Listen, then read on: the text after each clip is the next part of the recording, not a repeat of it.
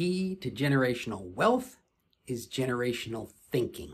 Hey, I am Chuck the bureaucrat, and you guys probably know that I am on a quest to convert my DoD pension and my VA disability into a lasting legacy. Not just for my kids, but I'm talking about a multi-generational legacy.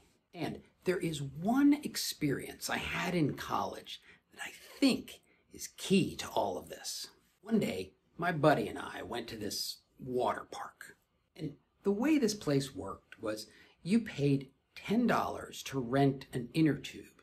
And then at the end of the day, when you returned the inner tube, they gave you $5 back. Well, when we were ready to leave, there was this long line of people still waiting to rent inner tubes. So I gave my inner tube to a guy for $8. Instead of a $5 refund, I got $8. And at the end of the day, that guy got $5 back. So the net cost of his rental was only $3. It's like everybody's winning. This plagued my buddy the whole way home. He was like, somebody had to lose. You can't put less money into the system and have more. So who lost? Well, the water park lost. Instead of renting the same inner tube twice for $5 profit both times, they only rented it once for $5. You see, there is a particular kind of financial waste that doesn't look like waste until you view it from a multi-generational perspective. And the dead giveaway for these situations seems to be any time you and your family rent, or borrow, or pay a transaction fee. All of those associated fees eat away at the collective net worth of your legacy. But it's not just that the fee exists.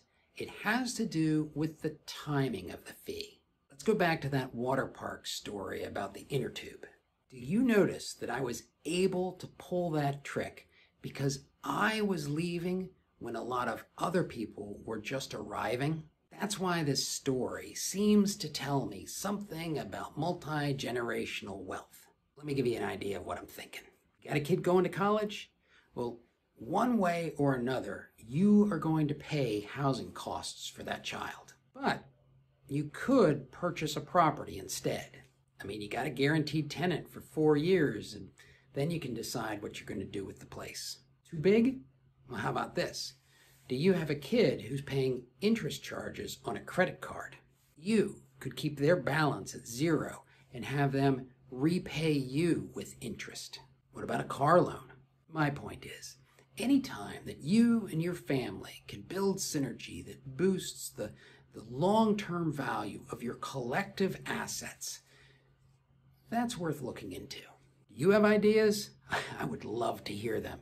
And in the meantime, watch this video about why it is so difficult for transitioning service members to find good financial advice.